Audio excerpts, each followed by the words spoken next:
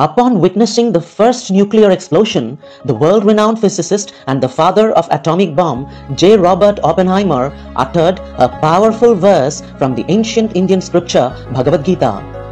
Now I am become death, the destroyer of worlds. Oppenheimer, during his early teaching days, was enraptured by Sanskrit, learnt the language, and was fascinated by Bhagavad Gita.